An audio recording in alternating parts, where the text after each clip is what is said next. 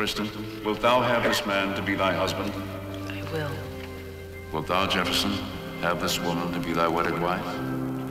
Wilt thou provide her with credit cards and a 4-bedroom, 2 and 1/2 bath home? Wilt thou listen patiently to long stories about kids' colds, kitchen tile, clothes, shoes, makeup, hair, sore feet, and decorate her checkbook covers? I will. I pronounce that Kristen and Jefferson are husband and wife. In every married life, there are certain key phrases that ignite the imagination. What's for dinner tonight, sweetheart? You don't like fish? I love fish. It's just a little overwhelming to have, Grouper. It's grouper. What are you going to do with your life? Question is, what can I do? You have a BA in advanced languages. What was your minor? Elizabethan poetry.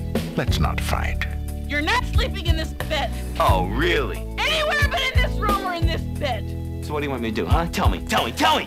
My parents are coming over this evening. This is good, Jake. You're quite a barbecue chef. What is this? Is this dirt on here? If I tell you something, will you promise not to get mad? Okay, I promise I won't get mad. I stopped taking the pill.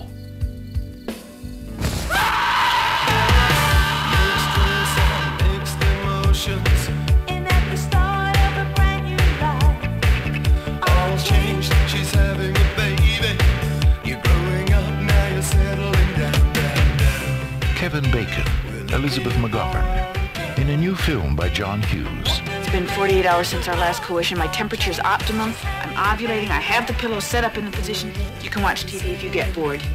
Here's to successful fertilization. She's having a baby.